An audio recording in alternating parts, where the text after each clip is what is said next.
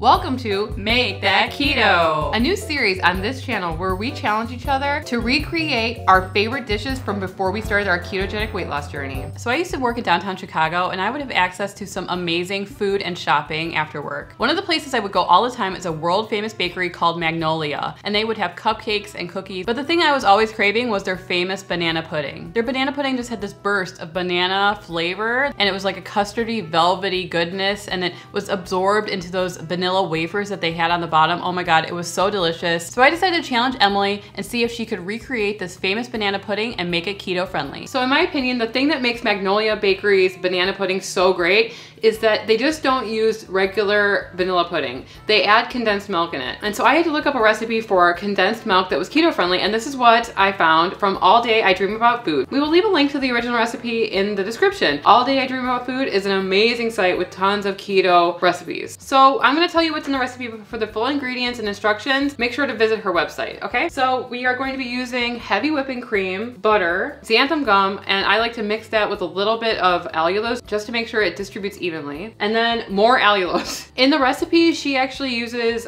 Swerve and Boca Sweet, which is, I think, an allulose product, but we're gonna be using about a 1/2 to 2/3 cup of allulose, okay? So let's start making the condensed milk. So I put our heavy whipping cream into a saucepan, and I'm going to bring that to a boil and then reduce that to a simmer for 30 minutes because that's what's going to condense it into condensed milk. After that, we're gonna be adding in our other ingredients. And so we should probably start on the next step, which is going to be starting our pudding. So I found this recipe at myketokitchen.com, and we'll link the original recipe below. The recipe actually calls for erythritol, but we're using allulose because that's our preferred sweetener. You know, if you really wanted to save time, you could probably use the sugar-free vanilla pudding. I mean, some people say it raises their blood sugar or whatever, but if you're in a time crunch and you're kind of dirty, like us sometimes, and you just want to eat it, and guess what? It's better than eating the original that has like 500 carbs in it, then go for it. I mean, this is about making this sustainable over the long haul. You know, just because Sarah and we make these recipes that are all crazy, it doesn't mean that we're eating like this all the time. Sarah and I actually eat very plainly so that we can make these recipes for you guys. During the week, we will usually eat something very like, I don't like to use the word clean, but we typically will eat something like steak and spinach, steak and broccoli, something like that, so that we can treat ourselves to these like extravagant meals. You can't eat like this all the time on keto because calories still count, and a lot of these things are higher on the carb scale, but why not treat yourself once in a while? That's what this channel is about. It's about experimenting with things that are new or weird, or just trying to make this more of a sustainable lifestyle for people so they don't feel like it's so restrictive. Good is better than perfect. I don't think that's the same. Better is better than perfect. No. My point is that if something like this keeps you on keto for the long term, then eat this instead and feel good that you're making a step in the right direction. Am I right?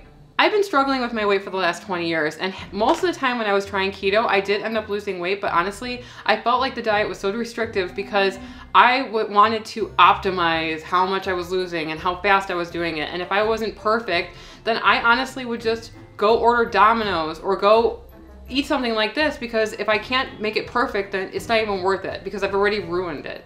And that was the mentality that it's taken a long time for me to change. This is better than the real thing. Thank you for attending my TED Talk, and back to regularly scheduled programming. So this was brought to a boil and it's now simmering for the next 30 minutes. In this pan, we're gonna be making our pudding. So we have our heavy whipping cream in this pan, and we're going to be cooking it for 5 minutes. We actually added a whole Tahitian vanilla bean inside there. We scraped out the insides and then we put it in there, and we actually just threw the bean in there as well. So that's been cooking for 5 minutes, and now we turned off the heat. We're putting it aside to let it cool down, because the next step is we're gonna be dealing with our eggs. So the reason why you have to wait until it cools down is because that's hot and these are egg yolks. And so if you put them in when they're hot, then you're gonna have scrambled eggs in your pudding, and no one wants that, right? I have like 3.5 tablespoons of allulose in here.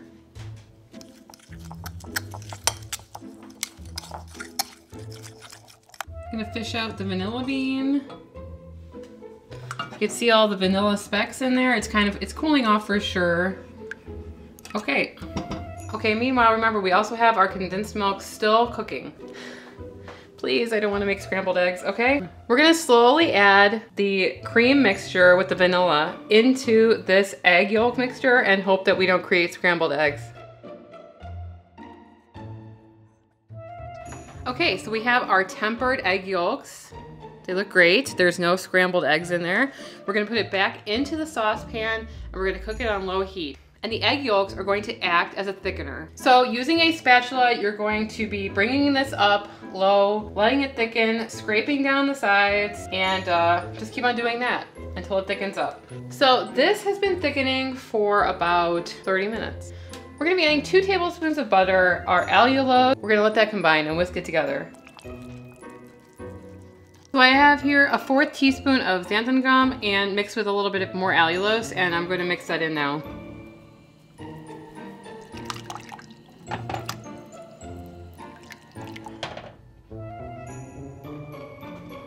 It's not thickening. It's not exactly thickening yet. I'm kind of getting concerned. I've never made this before. So the next step is to put the pudding into a bowl over ice so that you can get it nice and thick again and cool it down.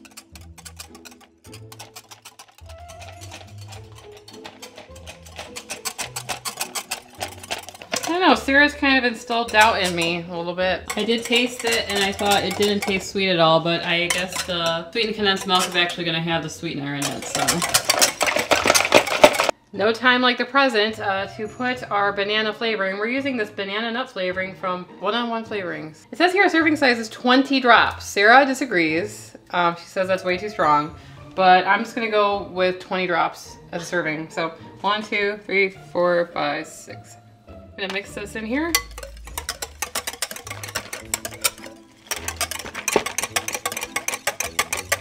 I'm gonna put in 5 more drops because I'm feeling bold. Let me try. We're gonna go with 10 more drops. What's that drop total? 26 plus 10, 36 drops. 1, 2, 3, 4, 5, 6, 7, 8, 9, 10.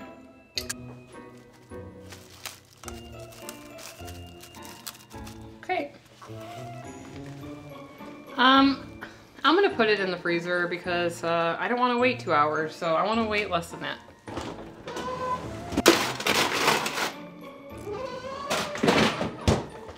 So it's been a while and I'm getting impatient. I want to eat this thing, so we're gonna check on it. Oh, it looks thick for sure. Look at that. Okay. Okay. Let's take it out. I'm gonna be honest. I wasn't feeling too good about this scenario. Sarah, what do you think? Yeah, it's looking good. Okay, so the next step is going to be mixing our condensed milk into our pudding. And this is gonna be really important because that's gonna give it like that super velvety texture and sweetness, because remember, allulose is not as strong as some of the other sweeteners out there. It's only 70% as sweet as normal sugar. So we're gonna be adding in and folding in the condensed milk until I like the sweetness of it, and then Sarah does too. So let's start. I'm gonna go in with about half first.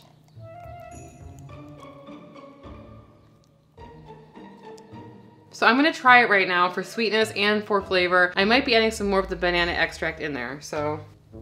Definitely thickened up. Sweet. It's banana-y. I don't know if we need to go past this. Sarah, I want you to try it. Well, I want to try the finished products. Okay, we're gonna have to talk about these cookies now. Not sponsored, but HighKey, we love your products if you ever want to sponsor us for a video. These are the wafer cookies. 7 cookies is 1 net carb. I mean, you can't beat it. And they're absolutely delicious. I have been munching on them occasionally since I bought this bag because there were 3 bags in that pack and now there's 2. So we're gonna be layering these cookies in with this. We're gonna stick it in the fridge again so that it all like combines, I don't know, like absorbs, and then we're gonna give it a try. So since Sarah's the one that challenged me to this, I want to get her opinion of the way it looks, of the way it smells, of the way its vibe. So Sarah, what are your first impressions of my creation? I'm surprised at how yellow it looks, even though it has no banana in it. It's got egg yolk in it, that's what's making it yellow.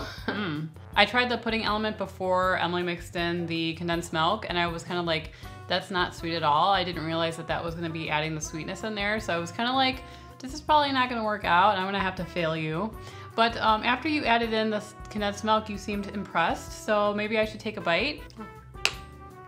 You try first, since you're the one that has to be impressed. Okay, so I'm gonna have a little bit of the whip. We've been using allulose in our recipes a lot because we like the sweetness of it. It doesn't have the same cooling effect that erythritol does too. So Sarah, are you passing me? Yes, I'm gonna be passing you. And I'm gonna give you an A. Really? The cookies in there are like absorbing and becoming soft and filled with that banana flavor, and it really adds like a nice element. It's kind of like that shortbready, vanilla-y cookie that you want to break into, you know? Oh my God, it's really good. I love HighKey products. They're just amazing. We do have a coupon code for HighKey site-wide. You can use the link below and then type in the Keto Twins to get 10% off your order. So we hope that you guys enjoyed this video. We think it was a success, and Emily's actually gonna pick up the next thing that I will be making in the next episode of our Make That Keto series. Did you spill it? And if you enjoyed our video, please like it. It really helps us with the YouTube algorithm and makes sure our videos are pushed to other people. And if you want to continue watching content from us, you can click on one of the videos on the screen and we'll see you over there. Anyway, I'm Sarah. And I'm Emily. And we are the Keto Twins, signing out.